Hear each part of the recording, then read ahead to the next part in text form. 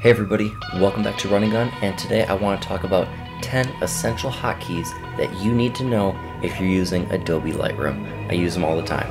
Let's get to it. Alright everybody, we are here in Adobe Lightroom, and one of the first things I'll do to one of my images when I'm editing it is make sure the white balance is correct, and I will hit W, and that is also right here. It'll bring up your white balance selector, your little eyedropper, so you can find a neutral part of your image and get the correct white balance if you didn't when you were shooting. So select my white balance. One of the next hotkeys I have is R, and what R will do will bring up your crop mode, and you can go up here, make all your adjustments, and then I can hit enter to save that crop to get the composition I like. It's just an easy shortcut when maybe you're scrolled down here and your tone curves, split toning, details, lens corrections, and you don't want to scroll all the way up here. You can hit R to crop your image. Now, another shortcut I like to use is V. Now what V does, it automatically changes your treatment up here from black and white to, from color to black and white, but you can also use V to go back and forth. So black and white, color, I like to just do that as a quick preview. What would my image look like in black and white, and then I can see really quickly. Alright, so let's say I have some edits I've made in another image over here, and I want to take all those edits and I'd like to use them on this image right here. Well, I can hit Control Shift C, and that will bring up my copy settings, and I can hit copy, and I can go back to my image and hit Control Shift V, and that will paste my settings. As you can see, those settings for this image are a little bit overexposed, and I'd have to change my exposure.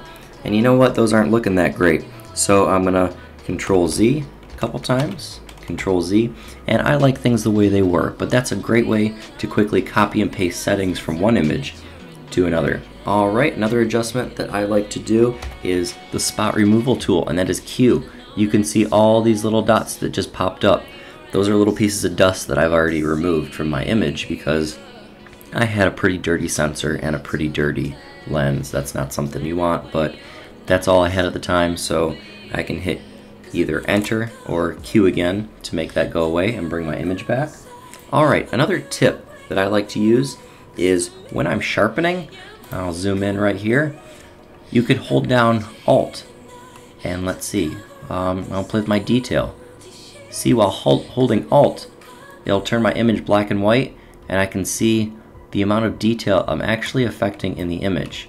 Do the same thing up here with sharpening, and I can see sharpening that's being done. It's a lot easier to see than when you're in color. Same thing with noise reduction right here. Hold Alt, changes my image black and white, and I can actually see the amount of noise reduction a lot more clearly than as you can see here when it's in color. Alright, another shortcut I love to use is backslash. I'll hit backslash, and there's my original unedited raw image, and I can hit backslash again, and I can go back and forth. As you can see, I sharpened this up a little bit, brought out some of the detail in here. I got rid of a lot of this dust that was up here on my sensor and added some contrast, made the whites actually white, and got rid of some of this haze that was originally in my image. Now let's say I want to show this image to somebody that's standing by me, and I don't need them to see all my settings, and what's really important is the image. I can hit F, and F will bring up full screen mode, and again I can zoom in, which is really cool. My whole screen right here. You can see another photographer over in this helicopter here, and I can zoom back out, and I can hit F again to exit full screen mode. Another shortcut I use all the time, instead of going to your sliders and trying to reset them back to 0, it can be kind of a pain. You're trying to wiggle your slider back and forth, reset it to 0. Just double click your slider right back to 0. So those were 10 hotkeys and shortcuts that I use all the time in Adobe Lightroom. I want to give you guys one more little shortcut that I know just as a bonus, and that is up here in the upper right hand corner of your histogram. You can see your show shadow clipping and show highlight clipping. So let's check that out real quick. Showing shadow clipping, it'll come up with some areas. Let's underexpose my image right now, and it will come up. Look at that. This is obviously an extreme example. I would never underexpose my image this much, but this will show you some unrecoverable black areas that are just clipped too much, and that is pure black right there. Let's reset my exposure there. That's just an extreme example, and we can turn that off right here by hitting that slider. And let's do show highlight clipping right here. Let's bring my exposure up just slightly. Actually, let's bring my highlights up, and you will see pretty soon it'll start to show. There we go. This is another very extreme example, but this will show you where my highlights are pure white. Up here in my histogram, I can also do adjustments up there. It'll show you where your highlights are clipping in your image. Let's undo all of that back to the original image.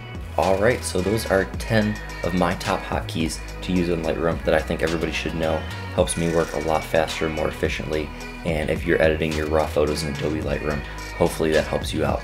Make sure you give this video a like, share it with somebody that you think might need to know this, and make sure you subscribe down below so you're getting all my videos. And don't forget, for the Memorial Day, my epic unboxing is going to be awesome. I'll see you guys then. Get out and go shoot.